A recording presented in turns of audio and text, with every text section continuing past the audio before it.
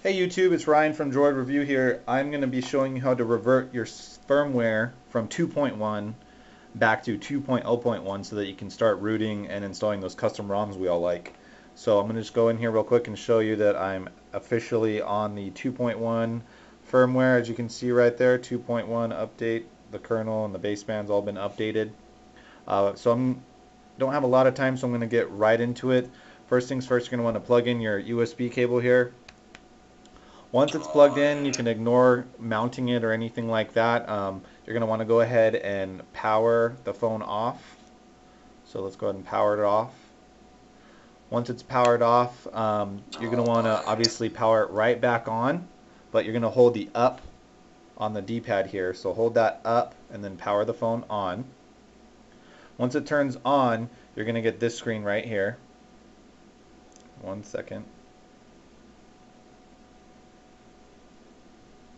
So boom, you're in the bootloader. Once you're in the bootloader, you gotta run RSD. So let's go and look what I'm doing on the computer real quick. One second. Okay, so this is what we're gonna do on the computer right here. We're gonna run RSD.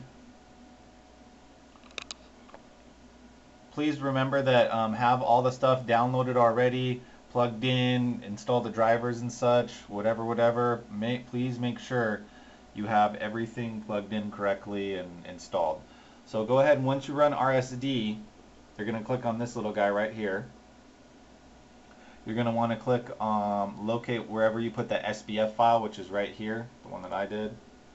It's the SBF file. Once you click it, select OK, open. So now that it's open, all you got to do is click start. So we're going to go ahead and click start. Now this is going to, do a bunch of stuff right here. It's executing something. I honestly don't know what's going on. It's obviously flashing, creating an image and stuff. On your phone, now it's going to say SW update in progress. Kind of hard to see there, but anyways, go back to the computer. Again, please remember this program is very, very dangerous to use. So please, this is not for beginners. Only utilize this program if you're really good at this, if you're good with computers, if you're good with your Droid. If you follow it correctly, everything will get done perfect. This program that we're using right now can and will break your phone if you use it wrong. So in the event if your USB cable comes unplugged, your power goes out, you're pretty much screwed. You're going to have to basically take your phone to Verizon and do a warranty exchange because your phone is bricked. There's no going back. Once this is done, I'll come right back to the video. Again, please do not do anything until it's 100% complete and it says passed. So we'll be right back. Okay, we're back. Just a quick side note. That RSD that I just did actually failed out. It completed, but it failed.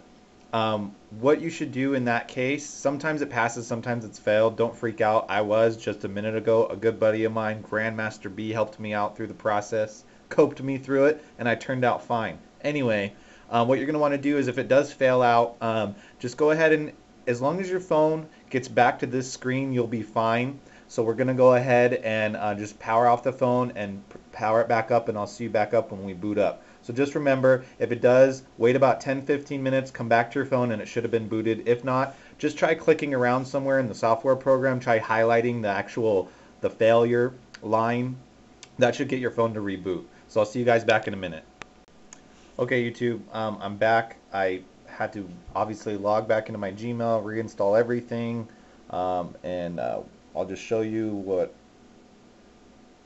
firmware I'm going to be on. So if you look down right here, 2.0.1. So I'm back to 2.0.1. First things first, go into youre app installer. We need to basically install Droid mod. This is going to be the easiest way to reroute your phone, install the recovery, and everything you need to start doing the custom installs again. So just like to install any APK, go ahead and push and hold, install this APK. Obviously it's going to come up with third-party apps, so click on settings, you click or check unknown sources, click OK, go back one more time, install this APK, click install, it's going to install it, application install, click done, click home, go in your app drawer here, it should be right there. Now it's going to say your phone is not rooted. This is required before installing yada yada. It's going to say quit recommended or root my phone, so we're going to want to click on root my phone.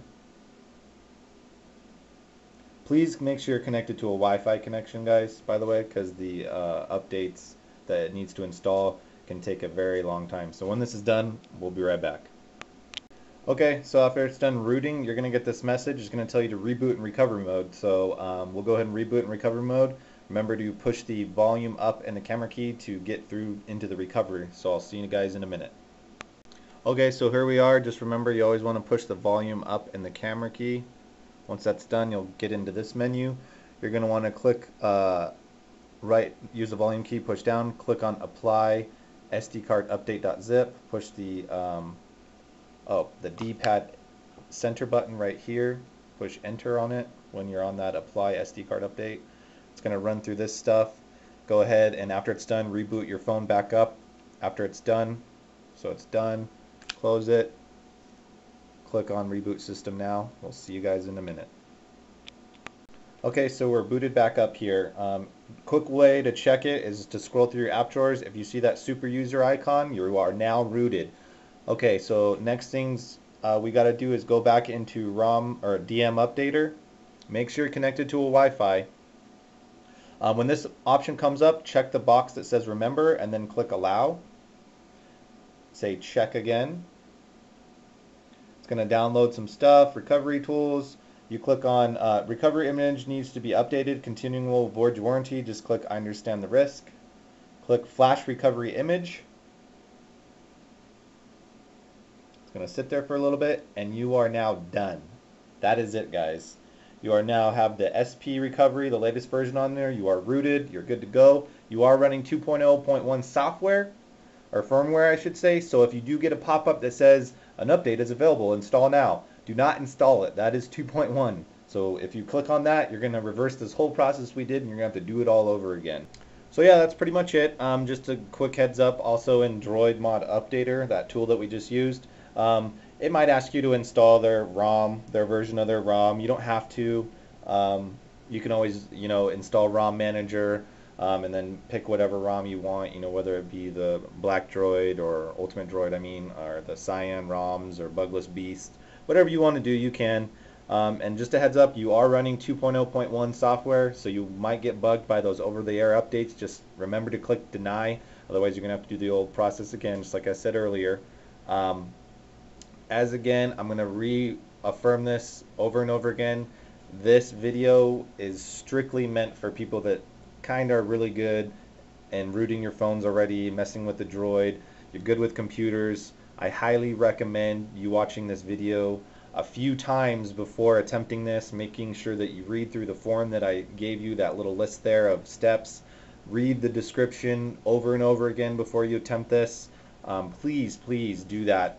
That will ensure that you have proper experience in doing this, because that Motorola program RSD is basically what they use when they refurb a phone. They use that to wipe and reload their own software on there. So I mean, if you mess up, you're pretty much done. You're gonna have to do a warranty exchange. That's even if they'll let you do a warranty exchange. So again, I don't assume any responsibility for anything that you do, neither do any of my affiliates or anything like that. So please do this at your own risk. Thank you again so much for watching. I know that this was a crazy video and it might be a little bit intimidating. It's not that hard, as you can see. If you know what you're doing, it could be a breeze. If you don't, you could really fuck up your phone, so I wouldn't recommend it if you don't know what you're doing. So thanks again for watching. Stay tuned for the next video. I'm going to be going through some Wi-Fi tethering, overclocking, just some tips and tricks. So thanks again for watching. If you guys have any questions, feel free to make a comment in the comment section. Thank you all out there that are helping everyone out, answering all the questions that I get. So stay tuned. Thanks for watching, guys. Take care.